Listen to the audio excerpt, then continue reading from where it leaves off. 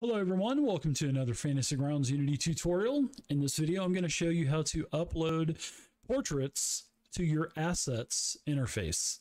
Now, first thing you want to do is in the lower right-hand corner, once you've got your campaign up and running, click on the Assets button in the lower right-hand corner. That's going to pull up your Assets interface.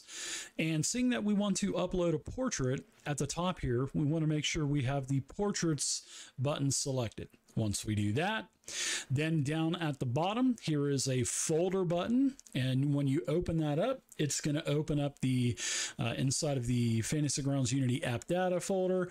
You're going to be able to upload all of the images that you want, an infinite amount. So as many as you want. So here I've uploaded Sloth and a couple other images that I want to use for portraits. And then if you have those stored on your desktop or in another pen drive or another folder, you can just drag and drop them into this portraits folder and then hit the X button. And this is universal, and all of these portraits will show up in any campaign that you create from here on out.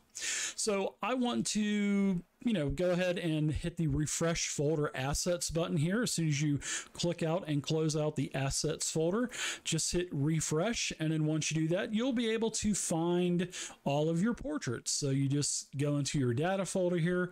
And as you can see, here are all of the different portraits that I uploaded into the folder. And you're good to go. So that's how you upload portraits into Fantasy Grounds Unity. So if you liked the video, please do me a huge favor, give me a thumbs up and subscribe to my YouTube channel. So until next tutorial, happy gaming.